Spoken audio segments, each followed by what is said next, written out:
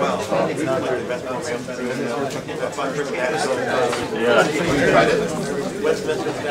so tired of it. He's not bad reviews, I can switch. Is this something about like the guy that... oh, the new one. Oh, I see. Double layers.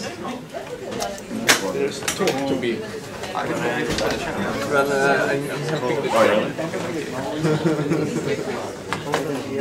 Alright, the next topic is moment matching polynomials and Adam Klivans. Thanks to the organizers for inviting me. So I wanted to talk about something called moment matching polynomials. And this is joint work with Raghu Mecca. And I should say that one of the applications of this work was independently discovered by Daniel Kane. So I'll mention him. And the question, the main question that I'm looking at in this talk is a pretty basic one. It's you're given a function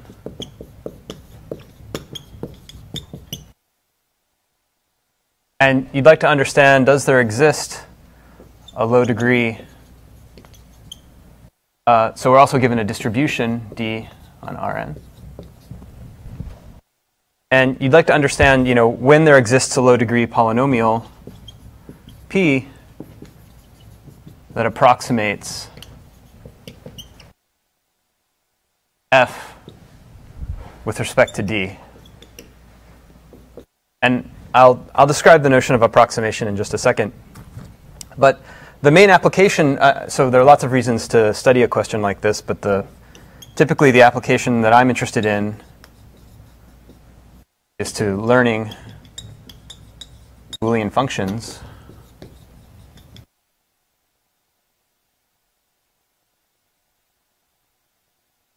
And there are many scenarios where it suffices to prove a statement like this in order to get an algorithm for learning a class of functions f with respect to this particular distribution.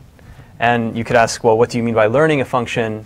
If you're familiar with the PAC model of learning a function from random examples, that's fine. We'll also talk about the agnostic model of learning, which is a model of learning where it's like the PAC model of learning, but there's some adversarial noise.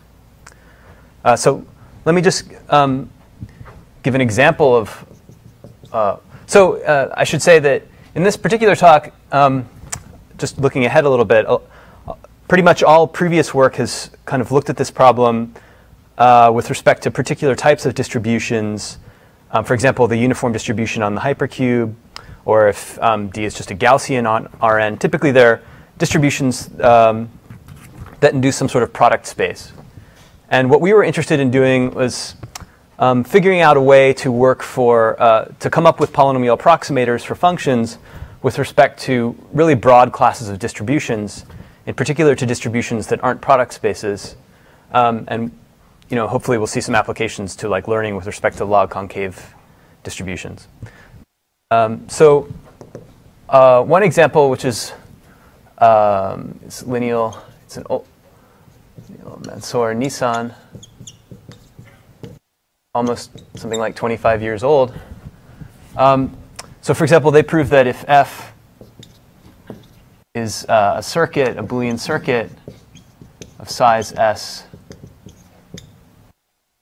depth D, then there exists a polynomial P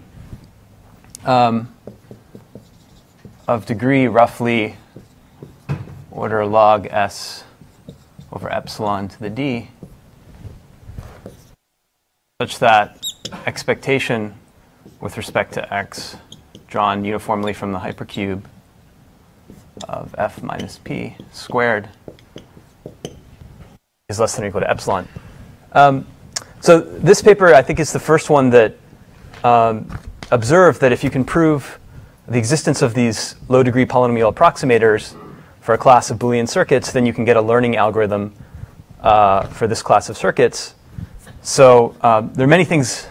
It's a great paper. There are many things that were done in this paper. One is so they sort of made this connection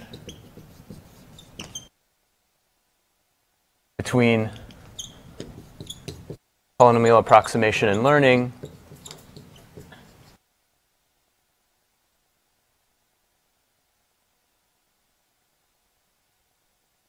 And there are two important technical issues that they address in this paper, and one is, how prove such a P exists, and then what's the algorithm for finding P given random examples.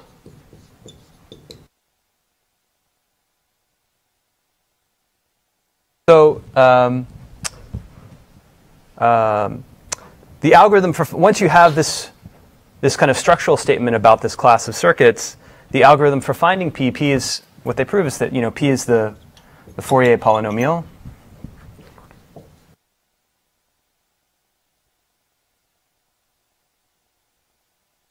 And the way you find this particular Fourier polynomial, if it's of degree d, is you estimate all of its Fourier coefficients. There are roughly n to the d of them. The way I like to rephrase it is that they're basically a kind of they're solving the following optimization problem. You're trying to find the minimum over all polynomials p such that the degree of p is at most d, expectation of f minus p squared. And this is a so this is a simple optimization problem to approximately solve. So maybe this is the easier part of the paper, but still important. And then proving that such a P exists for this particular class of circuits, they use a method of random restrictions and Hofstede's switching lemma in order to prove that such a polynomial exists. Okay, so this is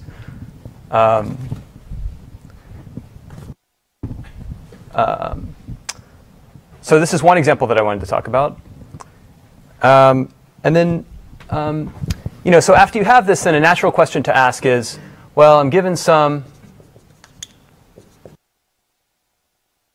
function class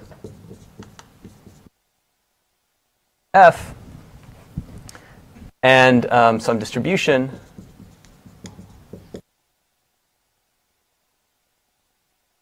How do I,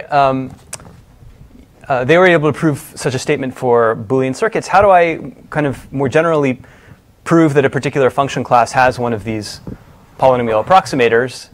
And a useful tool, another useful tool for doing this was to examine the noise stability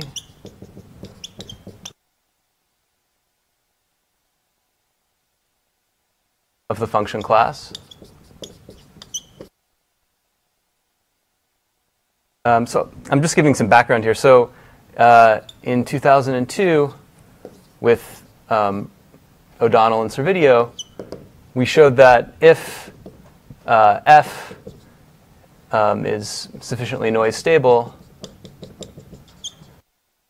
so if every function if every function in this class is sufficiently noise stable,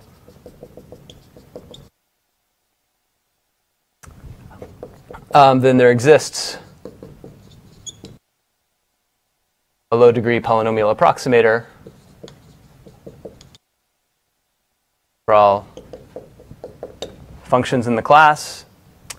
And once it's a simple observation, and once you make this observation, then you can really start to examine various function classes and try and prove that they're just noise stable. And then using this simple observation, you can prove that there's, you can conclude that there's a polynomial approximator for that function class, and therefore you can learn that particular function class. So in this paper, we are interested in f was the class of half spaces, and actually more precisely intersections of half spaces.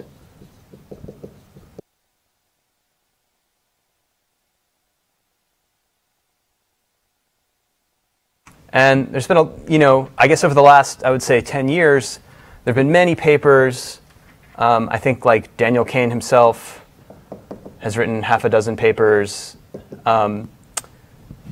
along with many co-authors, kind of analyzing the noise stability of various function classes over, and not just with respect to like the uniform distribution on the cube, also in Gaussian space, and really trying to understand when a function class is noise stable. And once you can prove that, then you kind of automatically get a learning algorithm for free. Okay, so one sort of last background note I wanted to make. So in 2005, with Kalai, Mansour, and Servideo, we showed that it suffices to have a polynomial approximator. So it suffices to prove there exists a polynomial approximator with respect to the one norm, the absolute value less than epsilon, for learning. And so, again, this is sort of a simple observation.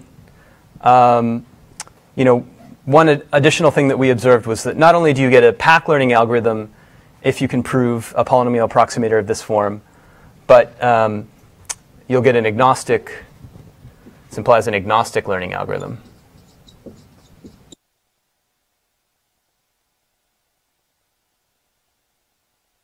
And typically, at least in all the examples that I'm aware of, except for sort of what I'm going to talk about today, if you wanted to come up with a polynomial approximator in the one norm instead of the two norm, you would first prove the existence of a polynomial approximator with respect to the two norm, and then conclude, because that implies the existence of a polynomial approximator with respect to the one norm. So even though we knew that you needed something weaker, this kind of weaker notion of approximation, still all of these noise stability techniques and kind of distribution-specific techniques that I'm aware of end up first proving something stronger, and then just concluding this weaker statement. What is the agnostic learning? If I have, let me get through some other things, and then I'll define it. No, just because one time I gave this talk and I got into this digression about agnostic learning, and then I ended up not giving the talk. So, if you want to think about it, just it actually predates pack learning. It's very interesting, and just think about it in terms of the labels themselves are adversarially corrupted. So you get a random example, the label is adversarially corrupted with some noise rate. Okay.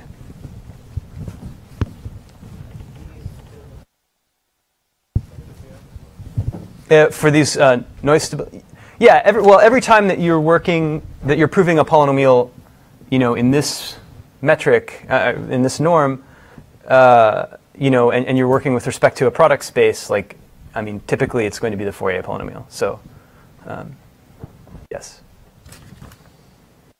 Okay, so let's see.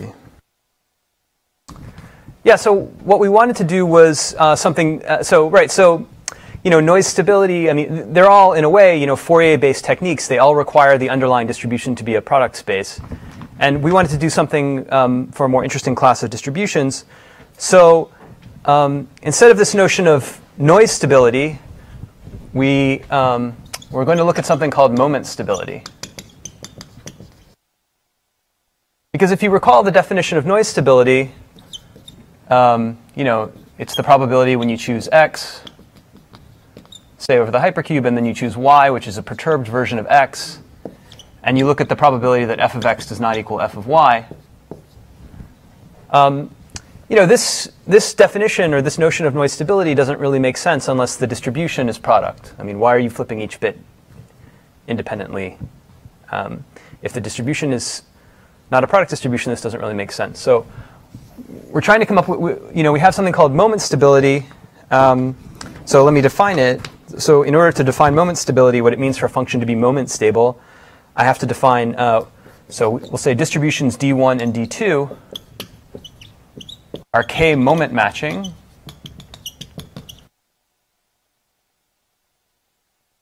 if for every monomial of degree k x, sometimes I'll write just x bar to denote a monomial, and if I is an index set indicating, so I here will indicate like which power to take which particular variable to. I'll write x sub I sometimes as a monomial. If so, d1 and d2 are k moment matching. If for every monomial of degree k x bar, the expectation of d1 of x bar is equal to the expectation of d2 of x bar. Okay, so those are, so d1 and d2 match all their lower order moments. And then we'll say that f, so f is k epsilon moment stable if for every distribution d prime such that, so I guess we should, so fix a distribution d, so fix some original distribution d, then we'll say f is k epsilon moment stable with respect to d if for every distribution d prime such that d prime and d are k moment matching, the expectation of f with respect to d minus the expectation of f with respect to d prime is less than epsilon. So in words, what this means is that you fix a distribution d, you have a function f, you say that it's k epsilon moment stable if its expectation doesn't change too much when you kind of arbitrarily say zero out or truncate or mess with the higher order moments. Okay, so if its expectation is stable as long as all of the lower order moments match, then we'll say that f is k epsilon moment stable. Sorry? You're fixing both d and. Yes. Right. So you could say f is k epsilon moment stable with respect to d.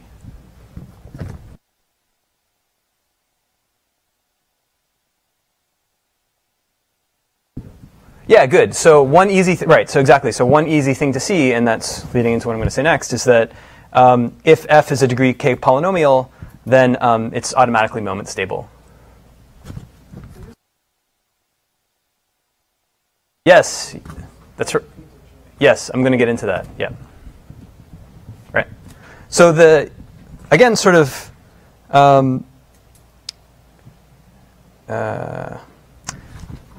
easy observation that I want to make that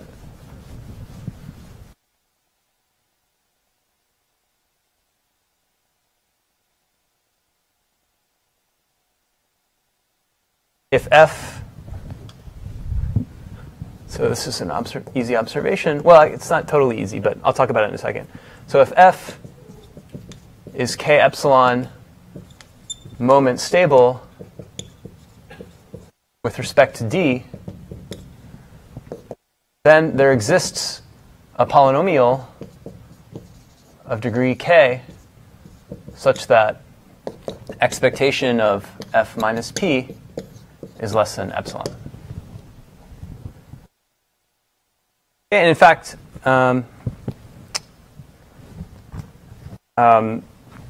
these statements are equivalent. So the proof is really LP duality. And let me just say before I get more into this, I mean, if you're familiar with the notion of trying to fool, in pseudorandomness, you're interested in when k-wise independent distributions can fool various classes of Boolean functions that are defined on +1 - 1 to the n. If you were to choose the distribution d to be the uniform distribution on the cube, then these notions exactly coincide. A function, instead of saying it's k epsilon stable, you could just say that it's fooled by k-wise independent distributions.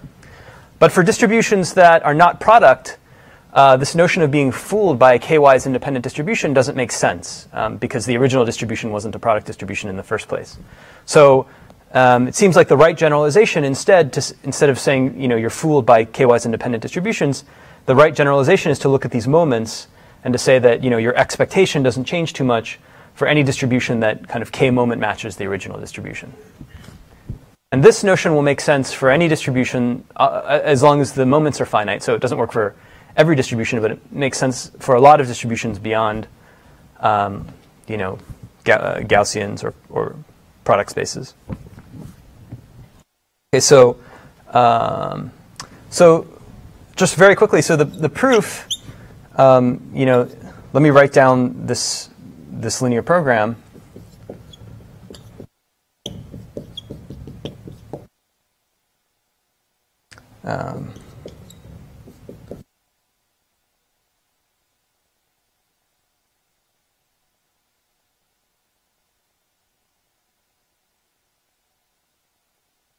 So it's a semi-infinite linear program. It's got a finite number of constraints, but it has an infinite number of variables.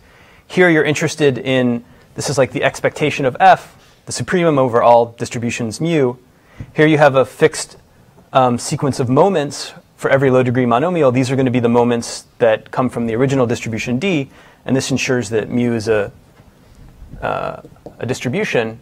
And if you look at the dual of this program, you get... Sorry? Yeah, it should be non-negative. You're right. Look at the inf.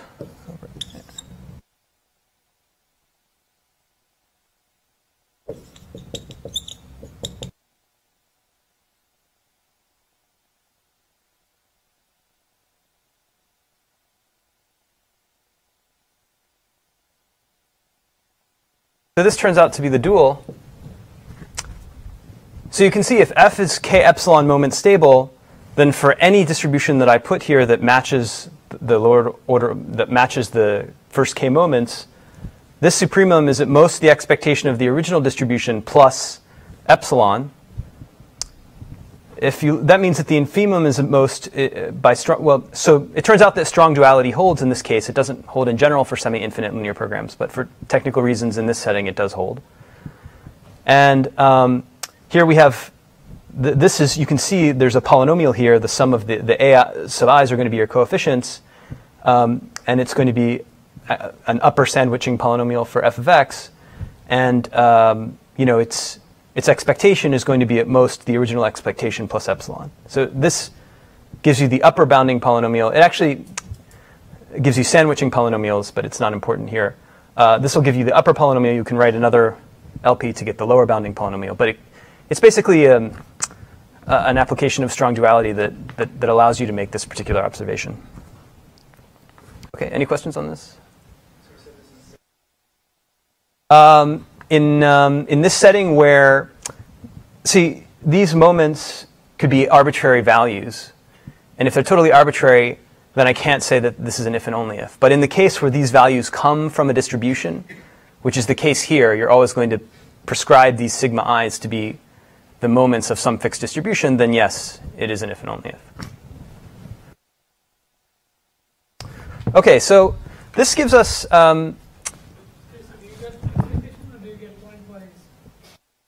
You don't get pointwise. You get an expectation. OK, so this is sort of the framework that I wanted to work in. And typically, I guess I should say that for example, in pseudorandomness, you're typically interested in proving that some class of functions is fooled by k-wise independent distributions, and you start from the fact that you have a polynomial approximator. Here, we're kind of going in the opposite direction. We want to prove the existence of a polynomial approximator. So we're going to try and prove that f is moment stable, which looks like a somewhat harder task. And in a way, it is. But this is the general framework. So I think one thing that's interesting about it is that it will not produce an L2 approximator. It will not give the type of approximators that sort of Fourier-based or noise stability-based techniques had given in the past.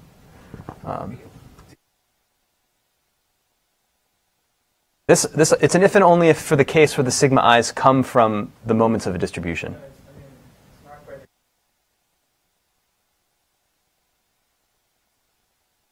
Okay, right. You're right. Yeah, fair enough.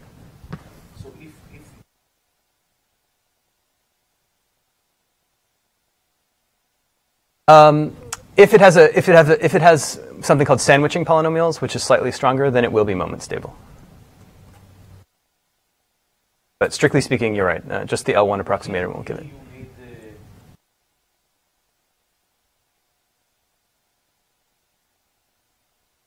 Yes. Well, actually, I thought about that, and that actually makes your life easier in a way, but let me get into it later. Okay, so let me just, looking ahead, let me tell you that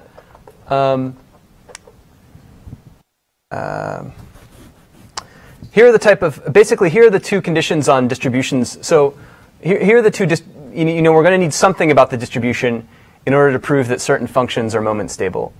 And so the distribution should satisfy the following conditions. First of all, every marginal should obey a tail bound.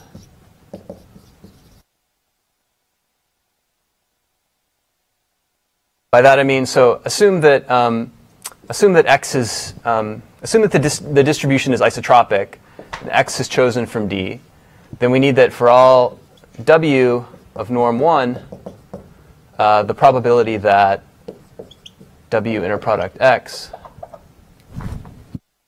is greater than t is at most e to the minus t. So every marginal of this distribution should obey some type of sub-exponential tail bound. And also the distribution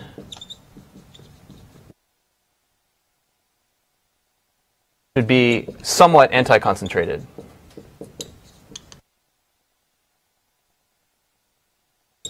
So that means that for all I, if you look at xi, the probability that xi is in t plus alpha should be at most some function of alpha. Okay. So if the distribution satisfies these two properties, then just looking ahead, we're going to be in good shape.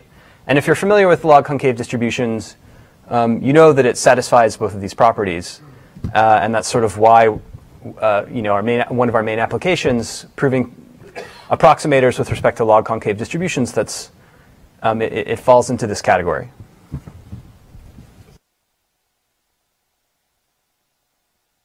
Yeah, e to the minus t is exactly where it starts to break down for the moments start to grow too fast. Okay, so now that we have this framework, for example, one interesting case is, let's say that f is a half space, and D is some distribution that satisfies these two properties. Think of D as being, if you're familiar with log concave. How do you prove that, a certain function with respect to a certain distribution is actually moment stable? How do we quantitatively actually prove bounds on this stability? So what I wanted to do is give you kind of state just a few theorems to give you a feel for what's involved, the techniques involved here. They're limit theorems. And I should say that although we had to find these theorems in the literature and sort of digest them and understand them, and they're slightly esoteric, on the other hand, I think that these questions are fairly natural. If you have it's a natural question. You have two random variables. All their lower order moments match. What's the CDF distance or the Levy distance between these two random variables? It's certainly not as strange. It seems like a natural question to ask, and so we figured that someone must have studied it, and indeed it has been studied. So let me state a few technical theorems for you.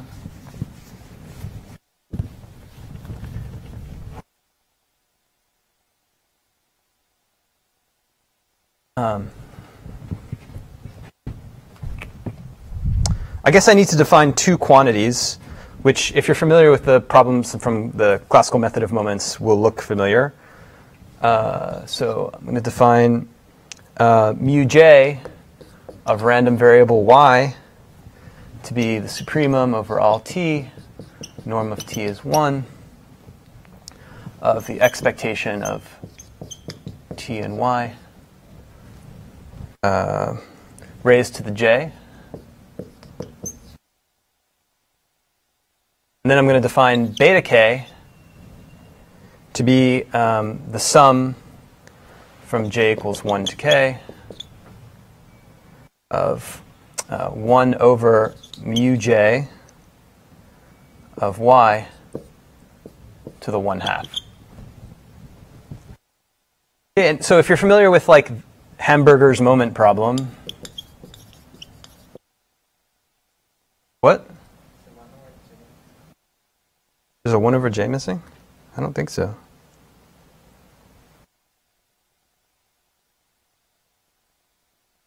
I don't think so. What? Oh, you mean here? Yeah, sorry. So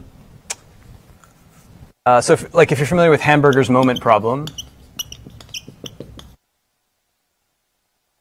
like you're given a sequence, so it's just on the real line, you're given a sequence of moments from some particular distribution, and you'd like to know, does this sequence of moments uniquely define this particular distribution on the real line? It's an interesting problem, and there's something called Karlmann's condition that will tell you when a sequence of moments uniquely identifies a distribution prescribed by the set of moments on the real line, and it involves a quantity like this, and it's true when this particular type of quantity diverges.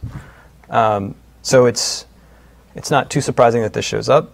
So let me just state two theorems and a fact. Theorem 1 is due to Klebanov and Rakev from 96. So it says that if you have x and y, they're vector valued random variables. So they're in Rm.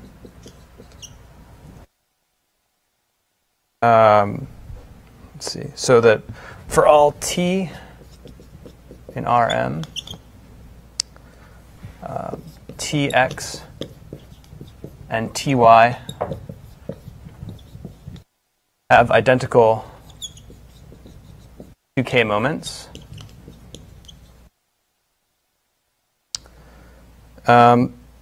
Then the Levy distance between x and y is at most c times beta k to the minus 1/4 times 1 plus something, it's not important, times delta. And I'll talk about delta in a second, and we'll call this alpha.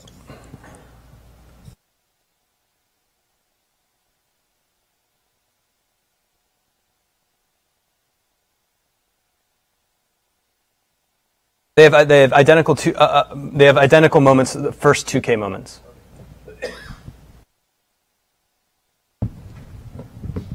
Okay, so this is sort of a theorem that gets you started.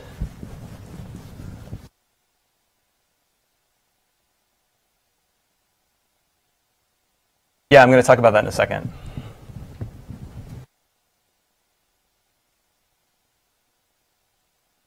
Theorem 2. This is due to Gabovich, 81, plus a little, we did a little work here. So pick n sub epsilon in R such that the probability that x is not in this particular interval minus n sub epsilon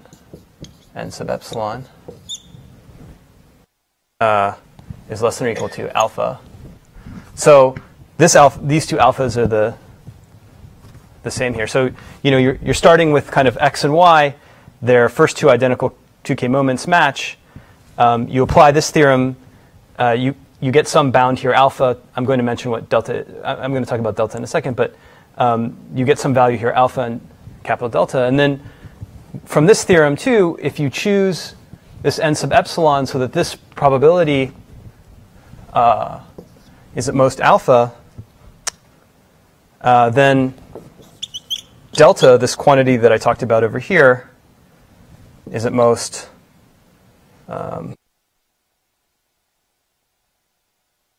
roughly log of n sub alpha plus log of 1 over alpha raised to the m. So I'm not sure if that was very clear, but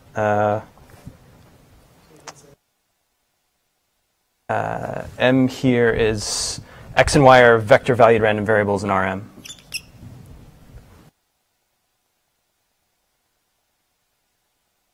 No, it does. I'm trying to simplify things. It's a major mess. So you know, maybe I should, if I made slides, like I would do everything in gory detail and you could see it all. But yeah.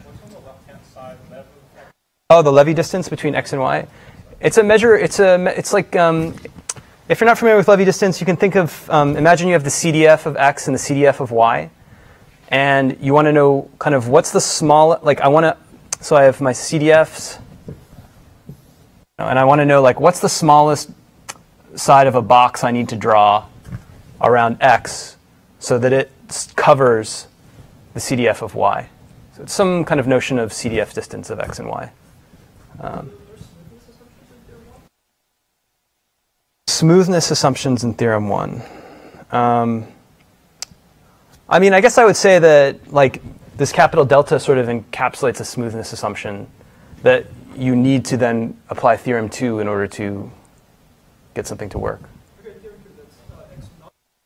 Yes, x not in that interval. And then let me just say, so let me just say quickly fact 3. So theorem 1, kind of this requires the tail bounds from the marginals. This also requires tail bounds on the marginals. I'm just thinking about what properties of the distribution we're using here. And then fact 3 will use anti-concentration.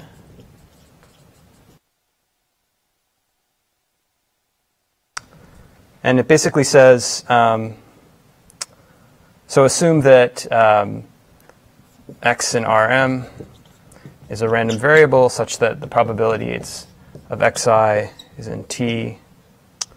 T plus u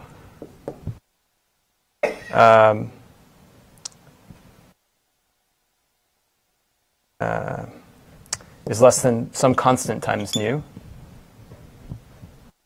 Then this implies that the CDF distance between x and y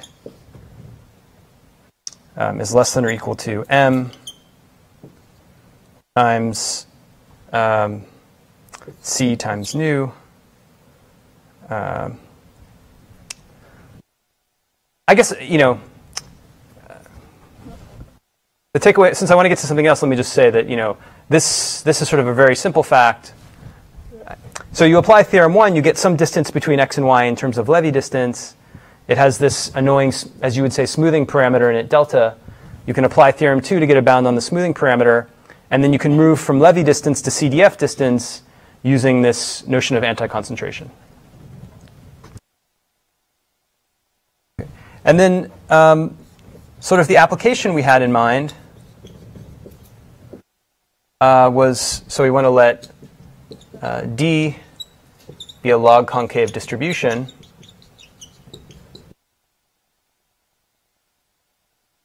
And we wanted F to be the characteristic function of a convex set. So we were interested in learning convex sets. And in particular, I mean, F could be any, well, any function of k half spaces. In particular, it could be the intersection of k half spaces. But you know, if you're interested in deep learning and you would like to do some function, you know, some type of neural network architecture, and you're interested in functions of k-half spaces, then this framework will also hold. And let me just tell you what happens when you look at the case of an intersection of k-half spaces and the distribution D is log concave. You can apply these theorems in a not too painful way to show that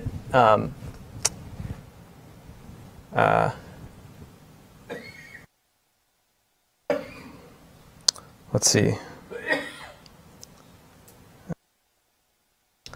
So let me say it's any function of m. Let me change from k to m here. So if f is any function of m half spaces, then f is k epsilon moment stable with respect to a log concave distribution.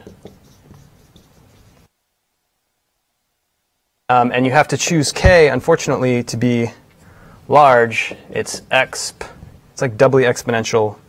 It's exp of log m over epsilon.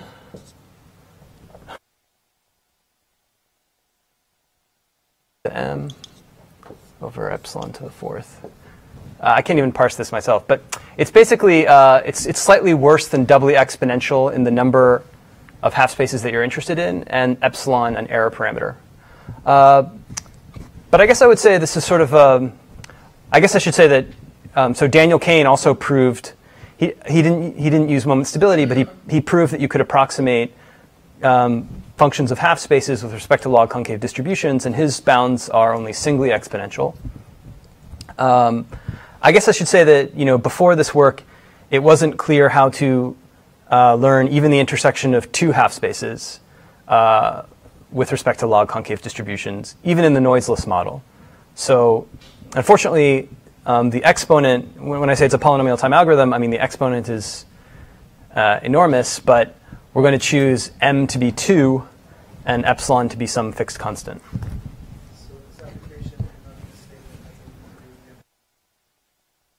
Right. Right. That's the point. Yeah. I guess the point is the degree of the approximating polynomial only depends on the number of half spaces in the error parameter epsilon. So so let me just mention like one open problem.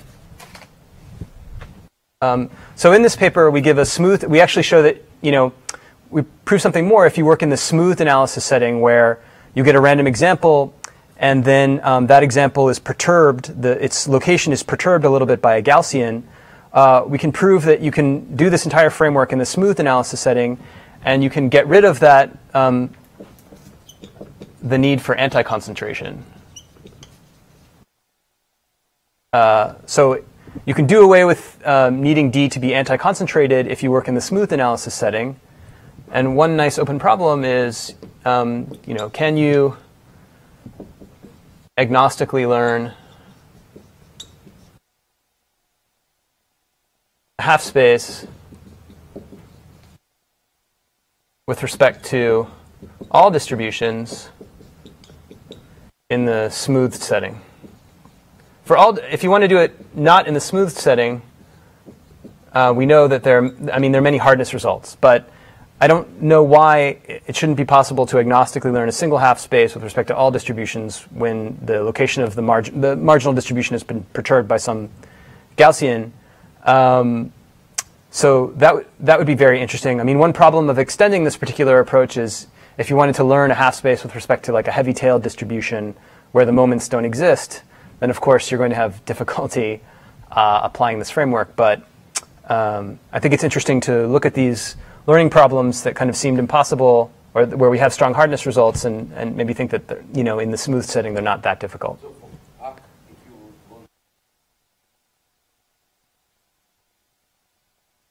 For a single half space? No, for this question.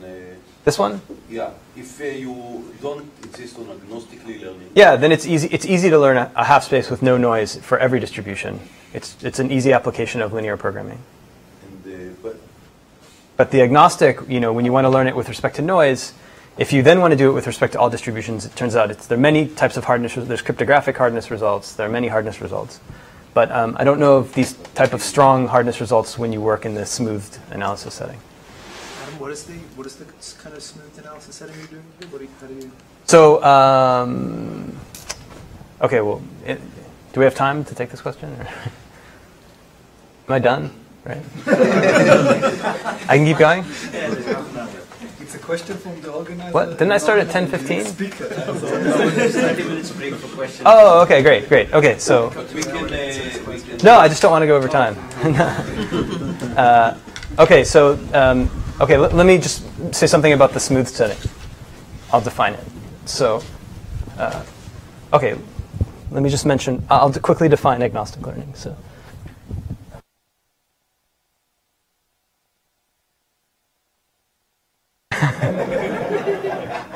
Yes, Subhash, you can leave. You can go.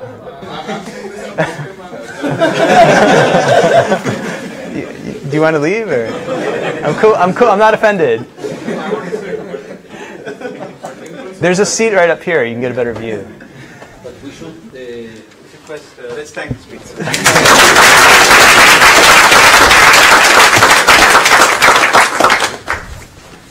Now we'll move to questions and. Well, let me just answer for Gil what agnostic learning is. So so just fix a distribution B on Rn cross minus 1, 1. So it's an arbitrary joint distribution, and then you fix a function class f, and you define opt to be the minimum over all f and f of the probability when x and y is drawn from D that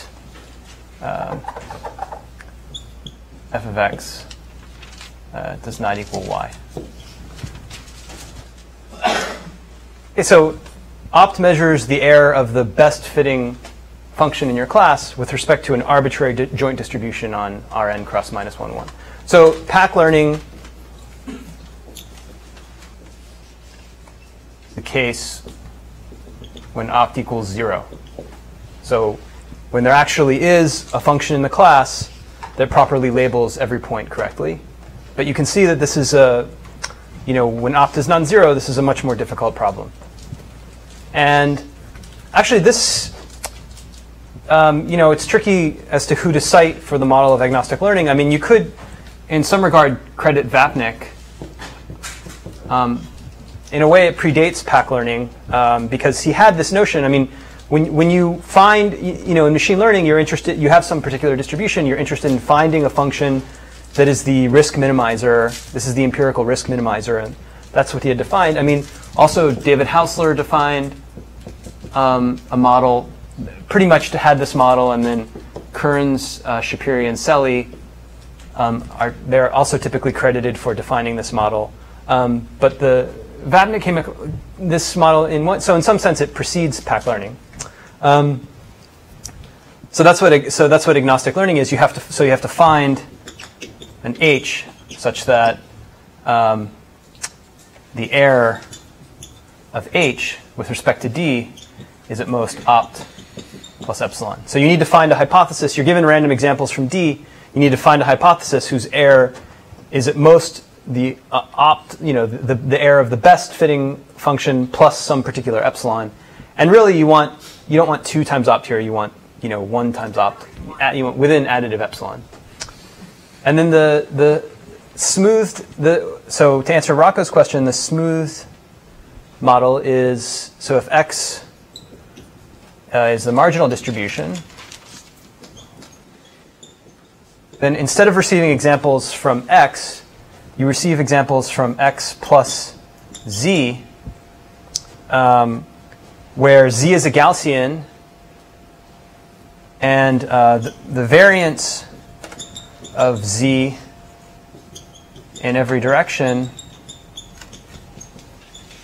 is at most sigma times the variance of x in that direction. So you look at so you look at x, you look at its covariance matrix, or you have its covariance matrix. You consider a Gaussian with the same covariance matrix but scaled by some sigma here less than 1, and you then receive examples from the distribution x plus z from this new kind of joint distribution x plus z comma y. The correct labels. No, you're getting examples from just some joint distribution, and it has a marginal distribution x. And now I'm saying instead of getting x comma y, you're going to get x plus z comma y. So That goes into opt as well. I mean, Yeah.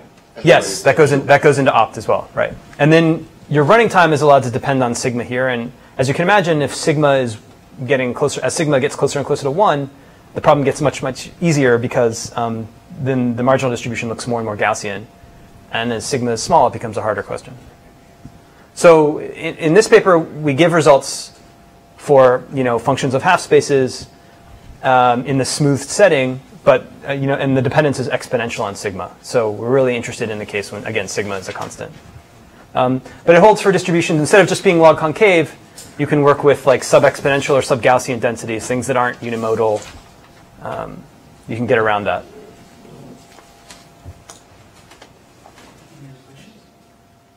So suppose the tail does not decay at e to the minus t, but say e to the minus t.9 is to 0.9, something like that. No. So the moment conditions won't hold good, but Yeah. can you just ignore the examples which are coming from where you... Yeah, that's a good question. We've thought about that. That would be very interesting. I mean, we couldn't get anything to work, but yeah, that's interesting. you have e to the minus t squared. Is it easier? Oh yeah, then all of the bounds become exponentially better. You're getting a stronger. You have a stronger tail bound, and you're working. One thing about log concave is that most directions are. Yeah, I know. We've tried to use these facts about central limit theorems for log concave densities, and I can't get them to really work in this scenario. I mean, I consider these results to be sort of proof of concept that you can do something that we didn't know how to do before, and not have to work with L2 approximators or use Fourier analysis. But the bounds that we get are sort of bad, and I don't know how to extend them yet. So, conceptually, I don't think it's difficult, as to what's going on. So do you think these notions of moment stability can replace this Fourier analysis? Well, everything that's noise stable is also moment stable, so that's good. Of course, I would like to push it as far as it can go, but I don't know. I mean, we were happy to be able to do, convex sets and log concave distributions. So.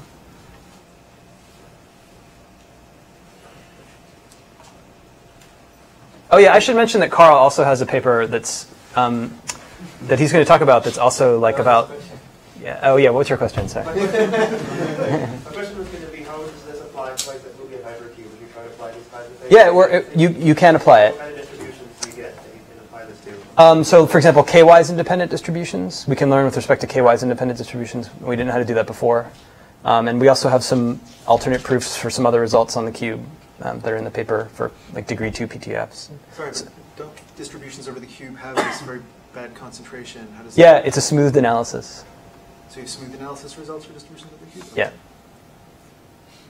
What is the smoothing then? Are the examples really from the cube, or they're from a... They're cube points, but then they have to be perturbed. I guess for the case of degree 2 PTFs, just regular uniform on the cube, we can prove, we can give an alternate proof of Dirac-Nicholas, Kane, and Nelson using this framework. It's a simpler proof, but it's worse parameters.